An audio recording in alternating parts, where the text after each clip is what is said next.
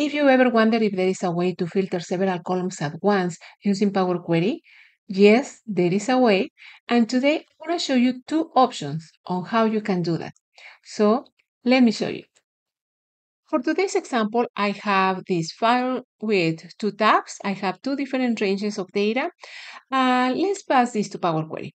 I can go to my data tab and I need to be inside of the range and select from table range, or I can right click and select get data from table range. I'm using Microsoft 365. So here is asking me if my table has headers. I'm going to say okay. The Power Query editor opens. I'm going to press Ctrl Shift plus to zoom in. And here on the left, I have the name of the query, which is the name of the table that we just created. I'm going to say this is going to be demo 1. And I'm going to hide the query section so we have more room here on the table. Here on the right, Power Query created this change type step for me. I don't need that right now, so I'm going to delete it. And let me show you here my column zone. I'm going to click at the row. And from here, I want to remove the item total. So I'm going to cancel. Now in my account name, I want to remove the item subtotal right here. So I'm going to cancel. I'm not going to remove it right now. And my column type, I need to remove the item subtotal. As you can see, all the items that I have here contain the word total. So let's create a new column. So I'm going to go to the FX here on the formula bar to create a new step. After the equal, I'm going to say table add column. Open parentheses, and it's asking me for a table that is coming from my previous step, source, which is the table that I'm seeing right here. The name of the new column will be filter. Comma, and I need to provide the column generator as function, so the keyword each, keyword for a function. And what I want is Power Query is list matches any. Open parenthesis is asking me for a list. I want to provide that list, so I need to provide the curly brackets. That tells Power Query that this is a list, and inside of that list, I'm going to provide the name of the columns that I want to filter. So if I remember correctly, the first column was zone. I provide that inside of one set of square brackets, comma. I'm going to provide also the name of account name, that column account name, inside of another set of square brackets. And the last column that I want to filter will be the column type. Same thing inside of another set of square brackets. And after the closing curly bracket, I'm going to provide a comma, and it's asking me for a condition. This list matches is asking me for a condition as function. So again, the keyword each, and I'm just going to expand my formula bar here. And the condition will be that text contains here. The text that I'm going to provide will come from every single column that I listed here. So for that reason, I'm going to provide the underscore. So this is telling Power Query to look at every single line of these columns. And the substring will be total. That is the word or the text that I want to find on those columns. But remember that total was all uppercase, right, in column zones. So I need to account for that. Remember, Power Query is case sensitive. So I'm going to say ignore, yes, compare ordinal ignore case. And that's it. So it's going to ignore if it's uppercase, lowercase, doesn't matter. It will just make sure that the text contains total. Closing parentheses for the table add column at the end, press enter. Now let's go to the end and see our column. So now we have true and false. The true is those items that match the word total inside of these columns. So I'm gonna click at the row, load more, and you can see it's only false or true. So I'm gonna remove true, say okay. And now if I go to my column type, I don't have any subtotal. If I go to my account name, I don't have any subtotal as well. You can see here, no subtotal at all.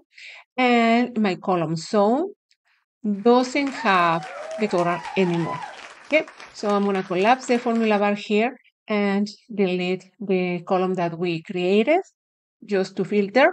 and delete, and then the filter is there. So I'm ready to go. So let me show you the second option. I'm going to go home, close and load to. We need to bring the other range of data. So only create connection. Okay. Okay, from here, we are going to go to the next tab, General Data, and same thing. I can right click here and get data from table range, or I can go to my data tab and click at from table range. And same thing, it's going to ask me if my table has headers. I'm going to say, okay. Power Query Editor opens. As I said, I'm using Microsoft 365, Control-C plus to zoom in. Here on the query section, I'm going to expand this, have the name of the query, which is the name of the table. This will be now demo 2. I just double click to edit, or I could also press F2 to edit. Same thing, Power Query created that change type step for me. I'm going to delete that here on the apply the steps. And now here, what I want to filter, let's say on the type column, I don't want the revenue. And here, what I don't want in the account name will be other. I don't want that there. And let's say in the department, I don't want the department purchasing. Okay. So as you see, I don't have any common word or part of the word that these items share. So for that reason, we are going to use another function in this example. So I'm going to go to the formula bar and click at effects. And after the equal, I'm going to say table add column, open parentheses, and the table is coming from my step source. The column will be called filter, just like we did it in the previous table. And from there, I'm going to tell Power Query to process the following. Here will be list contains any. Open parentheses, and it's asking me a list. That this will be the list with the column names. So what did I say? We will be department. So remember, will be inside of the square brackets. Every single name of each column will be inside of those square brackets. The next column that I want to filter will be account name. And the last one will be the column type.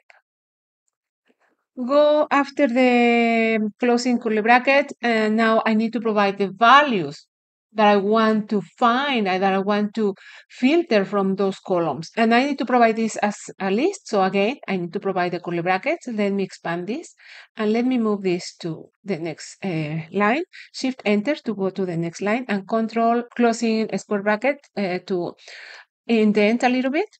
My first item that I want in this list will be purchasing. Remember, I don't want the item purchasing in that column department. I don't want the revenue in the column type, and I don't want the account name to be other. Okay. Go to the end, close parentheses for the table add column, and I'm gonna press enter. And then let's see what we have in our column. True for the items that match to this list, false for the items that don't match. So here I have 3 truths which match with my department purchasing.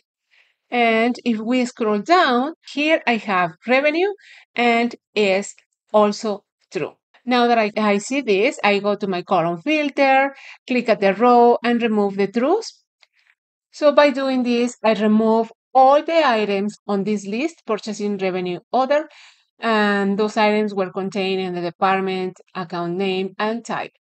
So I go back to my last step where I filter, select the column filter, and delete. And that's it. We have our table filter all the columns at once. I hope you found this information useful. If you like it, please give a thumbs up, subscribe to my YouTube channel, and follow me in LinkedIn so you don't miss any of the new content. Thank you so much for watching, and I'll see you in the next video. Bye-bye.